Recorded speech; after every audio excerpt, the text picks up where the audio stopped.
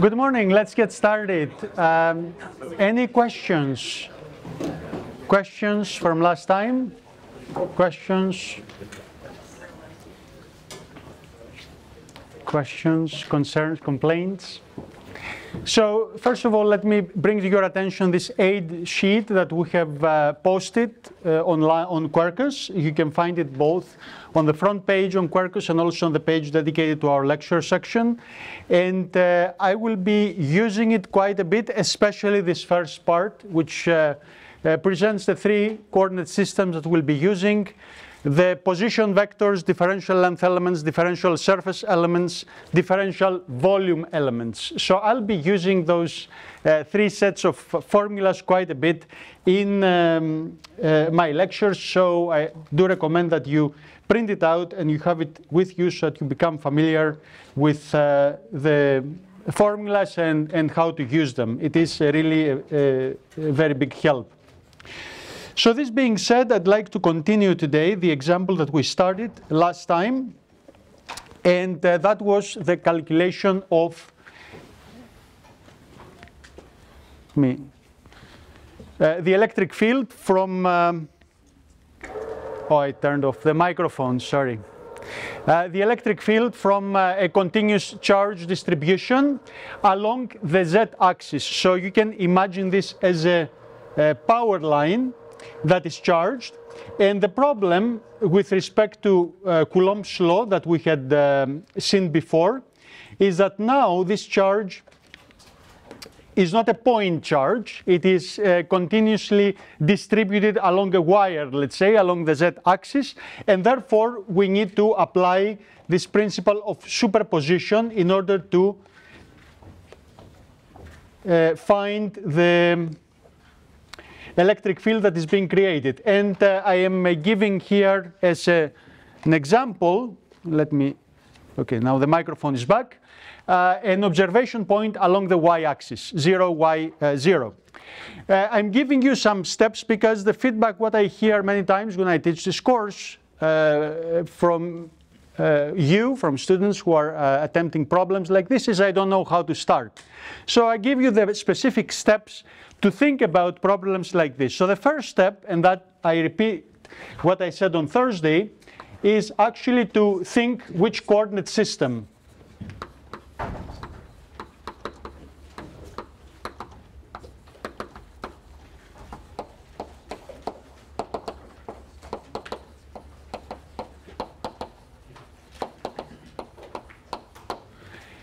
And what we said on Thursday was that this problem has cylindrical symmetry in the sense that if you imagine that you are an observer and you are moving on a circle around this wire, you really don't see any difference in this distribution.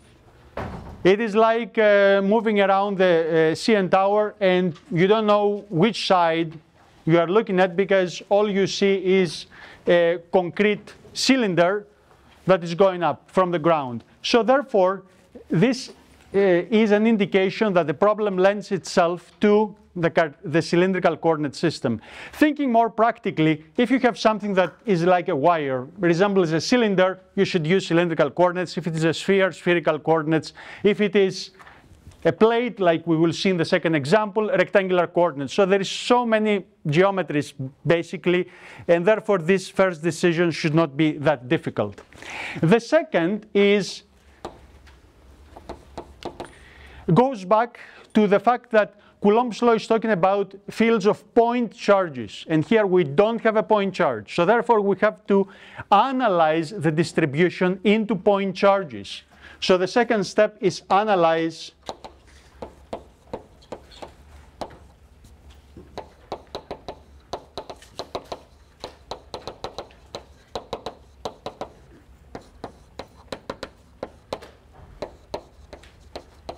and for this, the hint really is the given charge density itself. It is a linear charge density, dq over dz, and therefore I solve this equation and I say dq, the point charge, is rho L dz. Now, I'd like to remind you that I will be separating the coordinates of the sources from the coordinates of the observation points. And this is very important because my observer here is fixed. However, the sources extend along the z-axis, so they are not fixed. And hence, I'll be using prime coordinates for the sources. Sources meaning the charges.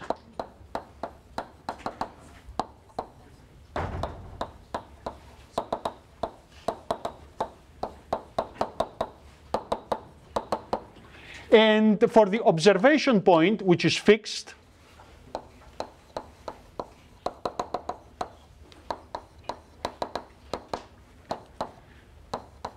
unprimed regular coordinates,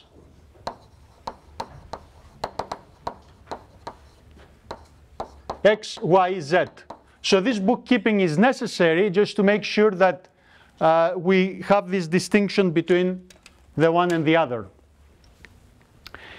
So therefore, here, my dq, rho L dz prime, is basically one point charge somewhere along this axis. So this dz means that I cut out of the wire a differentially small element dz, and that's where now this aid sheet is important, because it tells you differential line elements, differential surface elements, which are important when you have surface charge densities, differential volume elements, which are important when you have volume charge density. So here we have a line charge density. dz is the differential line element, length element along the z-axis, and therefore this is the one that we are dealing with here. And I give this point coordinates, prime coordinates, 0, 0, it is on the z-axis, z primed. So my charge dq is rho L dz. In fact, I will put here a prime because now I am talking about a source point charge dq, so in prime coordinates, and that's why I'm putting here the prime. And the position vector, which I will also call r primed, remember our notation from Coulomb's law, will be z primed z hat. What is the position vector? It's the vector that connects the charge to the origin, and therefore it is along the z-axis. So you see it is this vector here.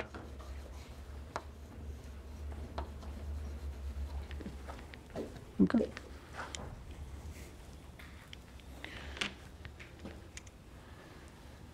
So then, so that is the second step.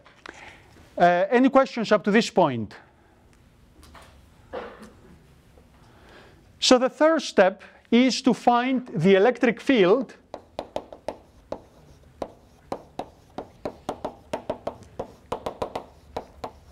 of this point charge dq at the observation point.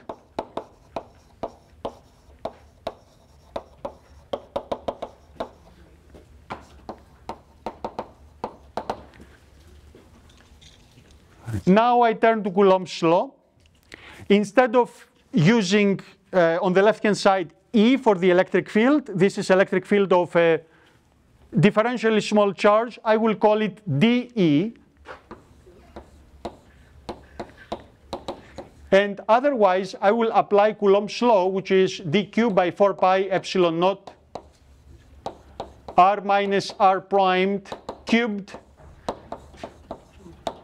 r minus r primed. Remember, this is magnitude, goes to the denominator. This is vector.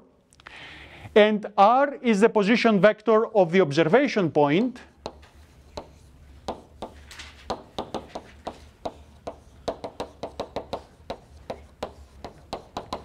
In that aid sheet also we give position vectors. It's actually on the top of the line for each coordinate system. And what is the position vector of the observer? The observer is at y at 0, y, 0. So therefore, that will be y, y hat. And all in all, r minus r primed will be y, y hat minus z primed, z hat. And the magnitude of this vector,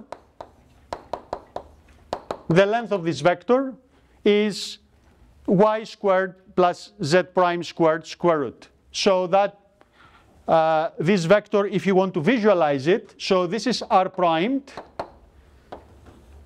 this is r, and the r minus r primed, remember how Coulomb's law works, the electric field will be along the line that connects the charge and the observer.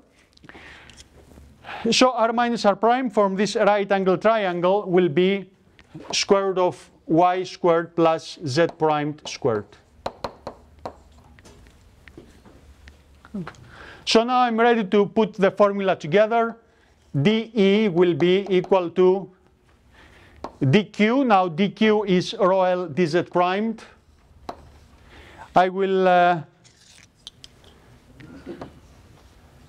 put here dz primed with a different color, because that will give me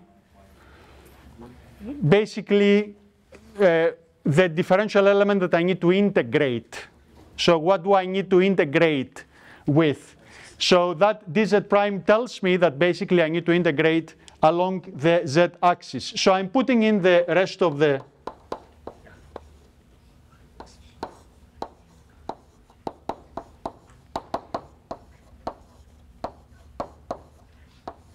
three halves.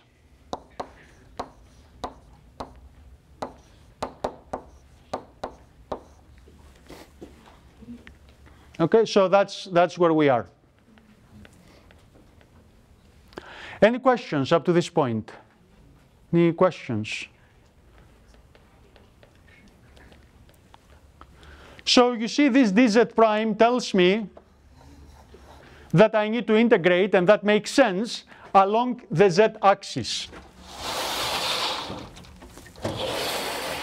So the last step is actually to imagine that this dq goes all the way from minus infinity, the bottom of the wire, to plus infinity, and then through the integration I'll add up all the electric fields that are being generated by each point charge. So the integration is a summation over differentially small charges, essentially. So we cannot have a sum anymore. We need to have an integral. And at this point, it becomes a mathematical problem. Let me go below the shadow here. So the total electric field will be, you see I'm putting this in, the expression,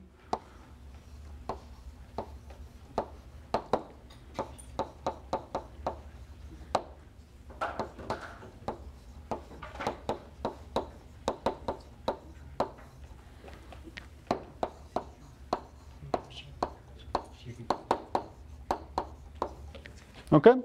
So this tells me that the integration happens with respect to z prime, which is the position, the coordinate of the z coordinate of the point charge that generated that dE. So therefore this z prime varies along the entire wire. You can imagine this is a power line, the entire wire from minus infinity to plus infinity. So from this point, at this point, the electromagnetic problem has been formulated. You can put this into a computer and do the calculation. My personal research area is computational electromagnetics, so I'm writing code to solve those equations. But at this point, the problem has been formulated and you can solve it. Obviously, this is an integral that I can calculate analytically, so it happens to be analytically computable, but it wouldn't have to. It could have been a very general charge distribution in a cell, in a tissue, for biological applications, for example. So let me stop here and ask any questions. I saw many discussions as I was writing. So these are the steps. The last step is compute the field. So you see here I have many constants. For example, this one is a constant.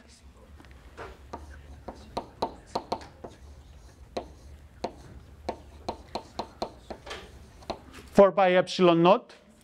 And then inside here I have, as you see, two components, the y and the z component. These are Cartesian unit vectors. Cartesian unit vectors. Cartesian unit vectors are the only vectors, unit vectors, that are independent of position. So whenever I see Cartesian unit vectors within an integral, I can safely take them out. X, y, z always point towards the x, y, and z axis. They don't change. If you have the spherical unit vector r hat, that only needs to remain normal to a sphere. So therefore, depending on where you are on the sphere, its direction changes. And hence, if it is within an integral, it has to be accounted for, this change. So here, these are constants. Then I have the first integral, which gives me the y component. Again, y here is the coordinate of the observer, so it is also a constant. I will also take it out. You see the integration is done with respect to z primed, and inside I have an integral dz primed, and sorry, this is 3/2.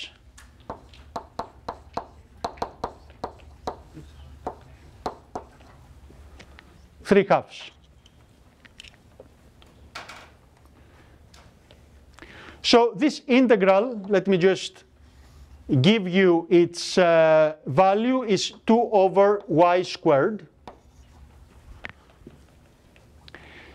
And then the second integral is minus z hat, the z component. It has a z primed in the numerator, and the y squared plus z prime squared 3/2 in the denominator. And of course I have to close the bracket.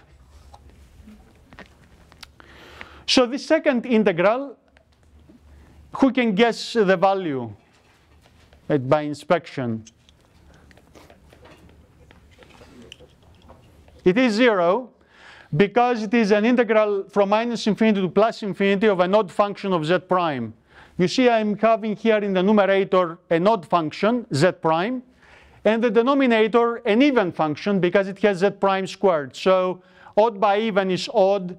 You integrate it from minus infinity to plus infinity, so that is 0. And all in all,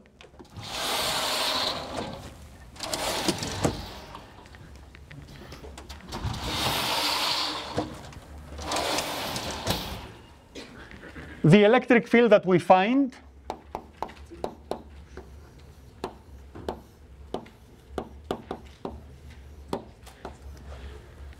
in fact, you see I have there y over y squared.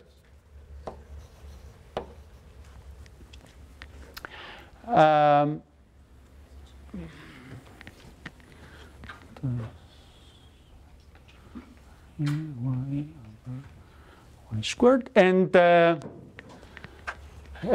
that is in the y direction. So 2 over y squared in the y direction.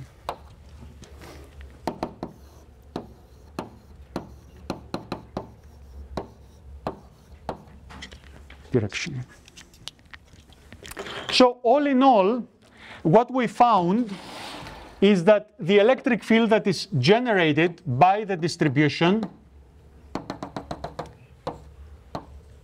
at this point, so we have all these charges here, is in the y direction. So that is the electric field at this point. And now the last step is to test whether this makes physical sense. So I will put actually a step 6.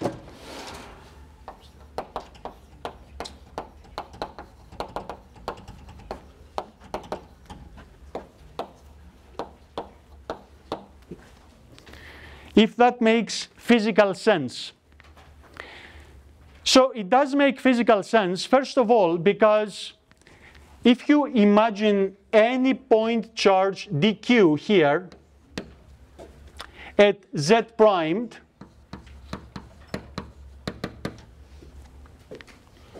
you can always identify a symmetrically placed charge with respect to the observation point right here.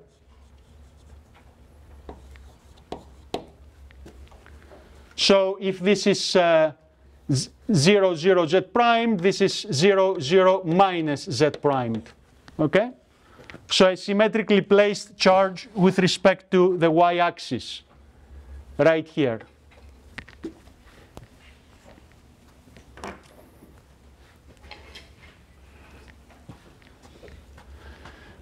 So that, if you recall Coulomb's law, this point charge will create an electric field along this line, like this.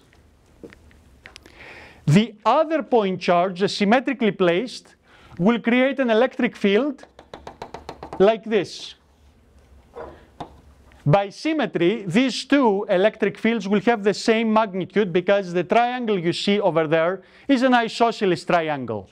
It's actually, this length is z prime squared plus y squared, and this length is also z prime squared plus y squared. So this is an isosceles triangle. The distance of those charges from the observation point is the same. The magnitude is the same. The only thing that changes is the direction. And you see that for these two fields, their components along the z direction will actually cancel out. And will give you only one component along the y direction. So what we show mathematically, that the z component is 0, actually has this very simple physical meaning with a symmetry argument, that no matter which point charge you choose on the axis, you can always find the symmetrically placed, so that the two generate fields with z components that cancel each other out. So this is the first thing. The second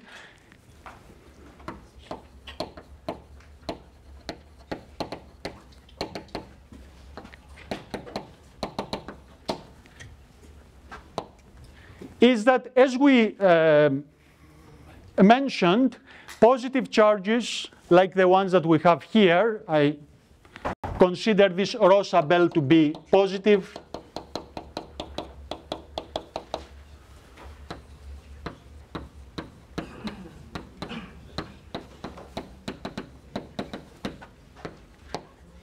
The electric field points away from the charge distribution. And this is consistent with what we said before, that positive charges are sources, negative charges are sinks of electric field. So indeed, we expect the electric field lines to move away from the positive charge. And I have to add a note here with a question for you. Now, we calculated the electric field for a specific point on the y-axis. What if we had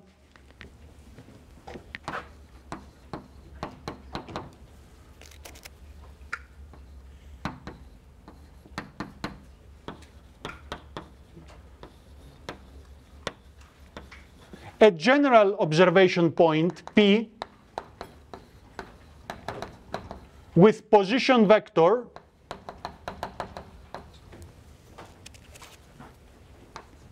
again, if you go to the aid sheet, in position vectors for cylindrical system, you will see that the position vector in general is r hat plus z hat. So what if we had a situation where the charge distribution is here, still along the z-axis, we still have the axis, the other axis here, y and z and x. And now I have a general observation point somewhere here with this position vector.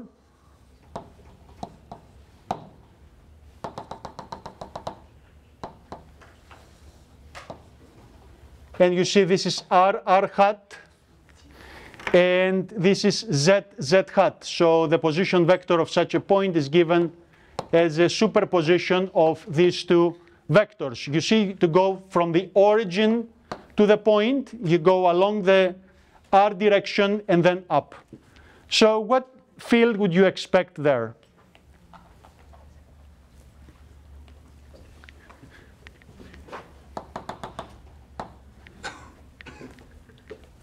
Any ideas? Of course, I can run again those 6 steps to find the result, but any ideas here? To do it without the integration.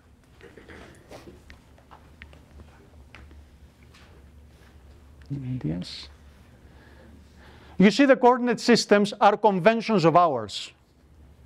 I put the y-axis like there, and I could have put it somewhere else. The physics is that an observer to the wire sees an electric field coming towards them that is equal to rho L by 2 pi epsilon naught times the distance, their distance from the wire. Here, for this point P, the distance from the wire is r. So if I write the electric field in words,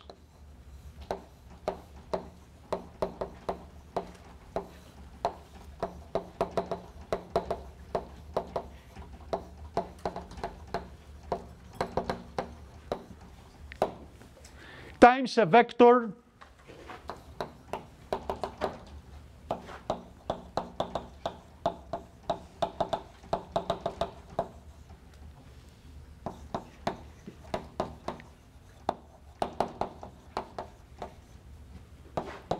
pointing perpendicular to the wire.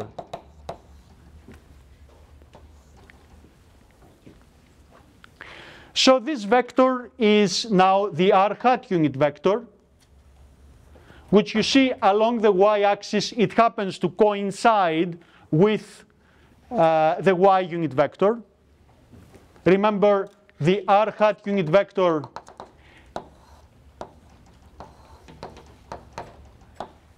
is like this.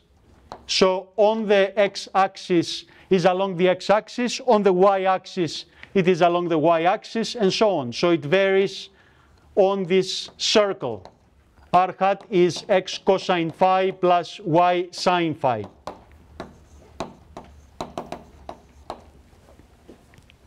And the distance from the wire is the r coordinate of the point. So in fact, we can say that this is equal to rho L by 2 pi epsilon naught r hat. And if you want to confirm this mathematically and you are not confident about this intuitive explanation, you can simply repeat this step and put this vector in the position vector here, r. In that case, r minus r primed will be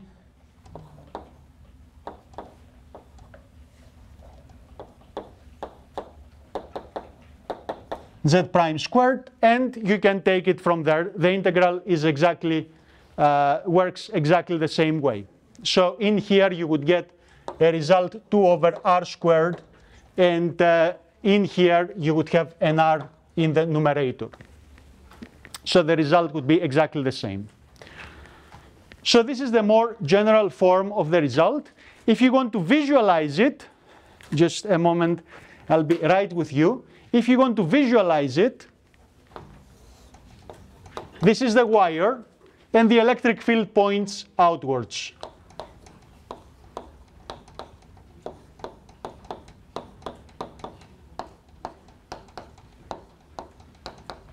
Like this. Or if you want to see the z-axis into the board, which is more common,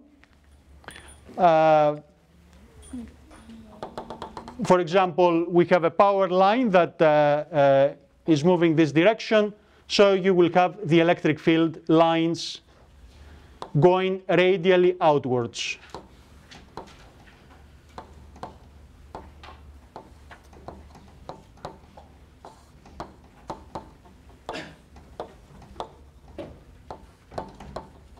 So before I turn to the question, let me also add that you see the impact of this distribution here. If you have 1 point charge, the electric field strength reduces as 1 over distance squared. Here it reduces 1 over distance. Yes, please, go ahead. It's okay. It was about the vector, like the direction of the electric field with respect to. You wrote down that the unit vector pointing perpendicular to the y. That's just the r hat, right? That's right. Yes. Yes, please. So I have a question in terms of, as you said, right, when we are taking, in order to understand if our answer makes sense, we want to take a point which is equidistant from the origin and check if the effect is same or not. So does that mean like the resultant which stays right now in the y coordinate, is it the addition of dq and du prime? Yes, yes, exactly. So let me draw it over there. So the question is on the argument that I presented to figure out that indeed the electric field was pointing radially outwards. So the argument was like this. Let's say my observation point, now the general observation point is this one here. And I'm considering this dq. Now I repeat the same argument for a general observation point. Since I'm dealing with dq, Coulomb's law applies, and therefore I can right away say that the electric field of this point charge at the observation point will have to be along this line and coming radially outwards. But now for any such point, no matter if it is here or up there or wherever, I can identify a symmetrically placed point. And I can, because you see the charge distribution is infinite. So no matter which point you give me, I can give a symmetrically placed dq that generates an electric field of the same strength, but different direction.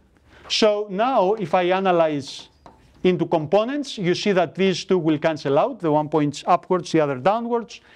Whereas the components that are radially outwards will reinforce. So therefore, the electric field will be pointing in the radial direction, always perpendicular to the wire. Make sense? Yes, please. In this example, the 2 points only have difference in the in the z intersect, right? So they have the same y-axis. Sorry, which example? For P and yeah. Yes. So what if it have like difference in both intersect? How would you superpose it? No, this P could be anywhere. You see, this is the angle phi. So this could be at any point in space. In fact, you see, this position vector is general. And if you want to see that this is general, you can realize that r hat is nothing else but x hat plus y hat. This is r hat. And then z hat. So this is a general position vector. It doesn't have to be on the plane of the board, if this is what you're asking. It can be anywhere. A bit hard to plot three-dimensional things, but it is three-dimensional. Okay? So these are the steps. Second example.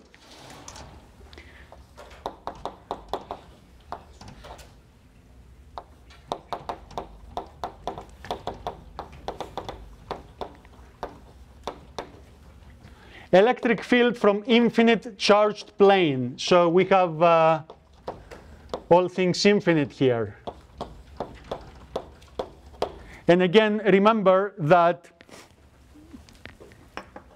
infinite basically means that you are sufficiently far from the edges. Just like observing a very long power line from a schoolyard where you want to make sure that safety limits for the exposure of students to the electric field are being satisfied, and therefore you don't see the edges of the wire. And I can assure you really that these approximations work really well in such situations. So the infinite charge plane here, which could have been a plate of a capacitor,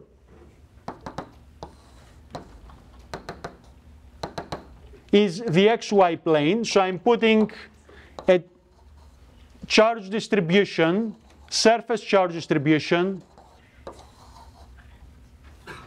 from minus infinity to plus infinity in all two directions.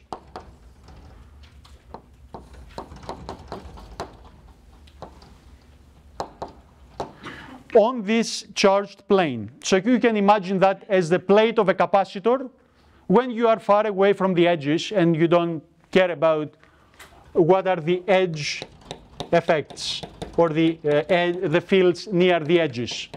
I'm interested in finding the fields very far from the edges. So just like we're interested, let's say, in PCBs like this, right? In printed circuit boards like this. If you are interested in what is the electric field between those two plates, deeply inside the printed circuit board, you are sufficiently far from the edges. So this approximation actually would give you a good idea of how the field looks like in there. So we now place an observation point right here at 0, 0, z. And see, I don't know what is this, the axis. So if you want to see a two-dimensional cut of this picture, just to clarify, I hope it is clear what I'm trying to show here. This is the z-axis. This is my observation point at 0, 0, z. This is the y-axis. The x-axis comes out of the board. And I have here this charged plane with the surface charge density rho sub s. So in this case, I'm dealing with the surface charge density in Coulomb per meter squared.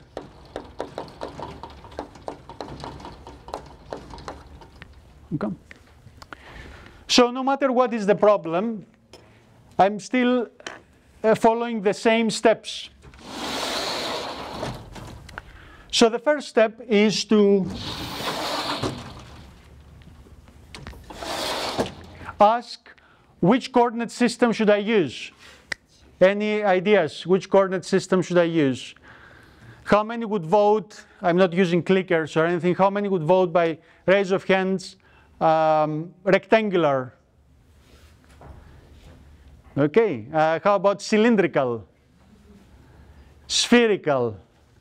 So makes sense, you have a rectangular plate here. You can right away conclude that the Cartesian system would be the most appropriate.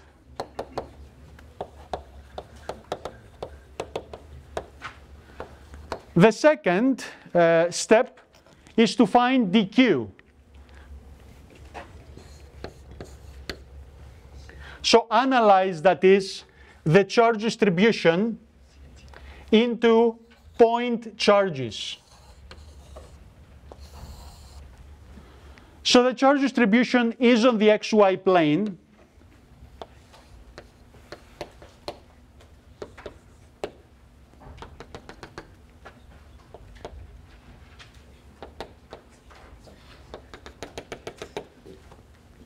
Is on the xy plane. It is a surface charge density. So if you go to the aid sheet and you look at rectangular coordinate system, differential surface element, that will give you one of the three differential surface elements will be the dx dy, and I will call it dx prime dy primed because I'm using prime coordinates for the sources. So if I go at a point right here with coordinates x prime, y prime, 0,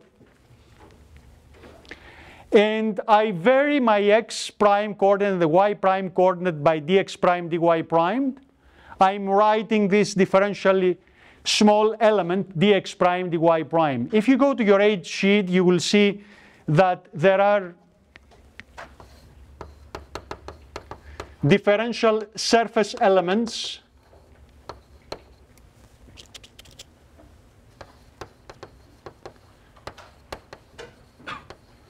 for Cartesian coordinates.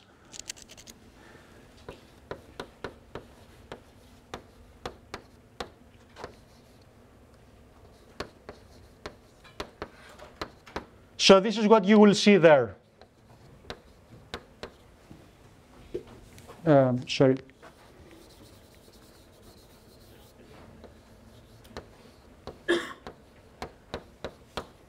In fact, the x hat will be first. So why do I know that I need this one here? I know it because my plane is the z equals 0 plane. So my z coordinate on that plane is fixed. So z doesn't change. dz is 0 when you are on a plane of fixed z, like the one that we are right here. So z is fixed. This charge distribution is on the plane z equals 0. Okay? So to create this plane, we have fixed z, and that means that dz here is 0, dz here is 0. So dx dy is what I need. So I take this magnitude, dx dy, I prime it, and I have my dq. My dq is rho s dx prime dy primed. And the position vector of this element, you see the coordinates are x prime, y prime, 0. So I use the position vector for the Cartesian coordinate system. Again, that is in the aid sheet. And I put x prime, x hat plus y prime, y hat plus 0 z hat. There is no 0 coordinate. So that is my position vector. So what creates the total electric field is the superposition of charges like this all over this infinite charged plane. Then the third step is to find the electric field of dq at the observation point, and the observation point is on the z-axis. The position vector is 0 x hat, 0 y hat, z, z hat. Z, by the way, is positive since I am on the positive z-axis, just like before y was positive since I was on the positive y-axis in the first example. So this is my position vector. Another thing that two more things that I will need to apply the formula are r minus r primed. So I need to subtract those two vectors.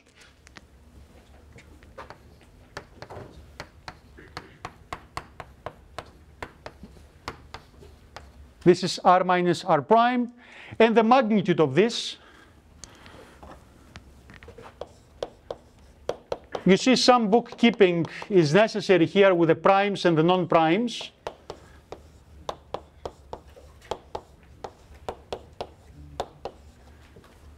Plus z squared. So Euclidean formula, you have the coordinates squared, added up, and all being put under a square root. So that is the length of this vector. So we have a dq somewhere here, and this the position vector is like this. The position vector of the observation point is like this, and the distance vector between the two connects the charge and the observer. So the electric field now from Coulomb's law is, let me put just as a reminder the general formula.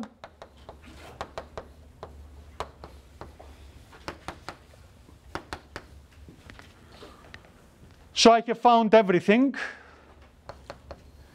The dq is rho s dx prime dy prime. These differential elements show me basically when I get to add up all the fields what kind of integration I will be doing.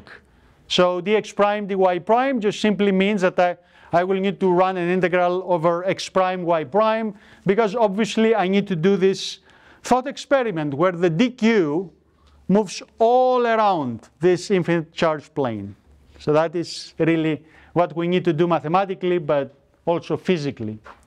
So 4 pi epsilon naught, then I have the distance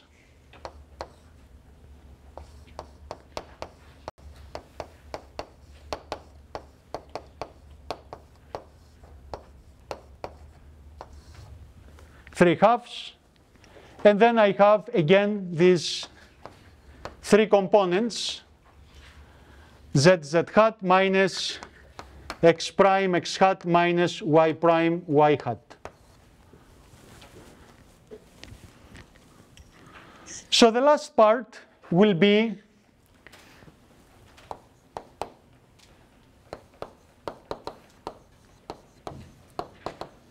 to integrate to find the total electric field. Let me take right away constants out.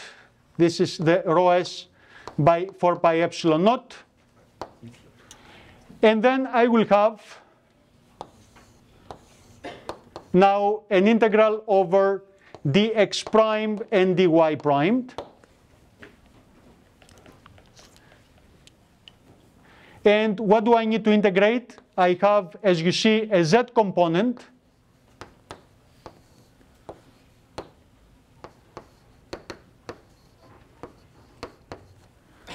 z divided by this bracket in power of 3 halves minus x component x primed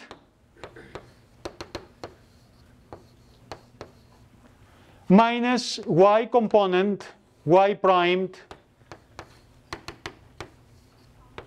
3 halves.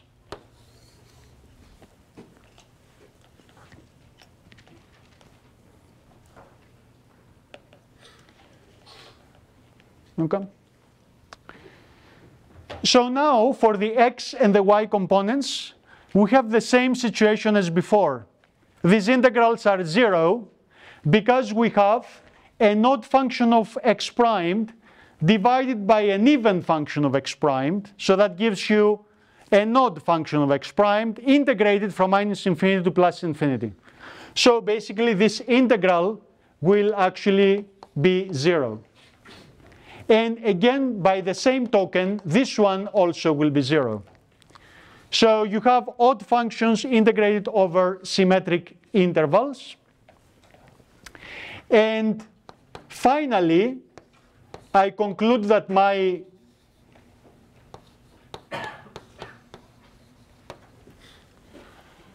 electric field will be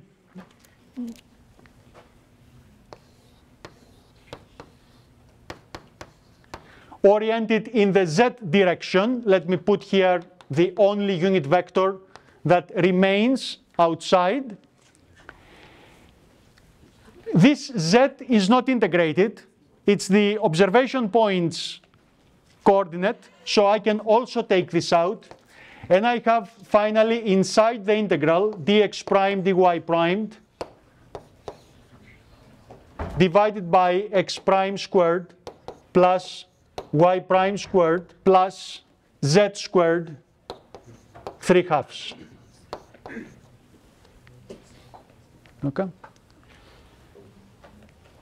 So this is a known integral, and the result of this is 2 divided by absolute value of z, and that basically gives me z hat rho s by 2 epsilon naught. The z's cancel out.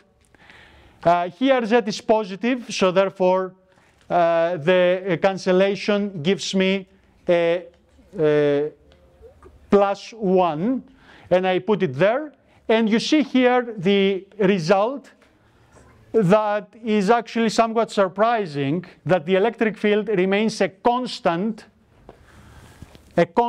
does not change with distance. This infinite plane has done the trick of stabilizing the electric field throughout space. Obviously, this is a consequence of our unphysical assumption of a constant, of an infinite charge distribution. So Professor Mujahidi is here, so I'll stop here, and we'll continue on Wednesday. Thanks for your attention. See you Wednesday.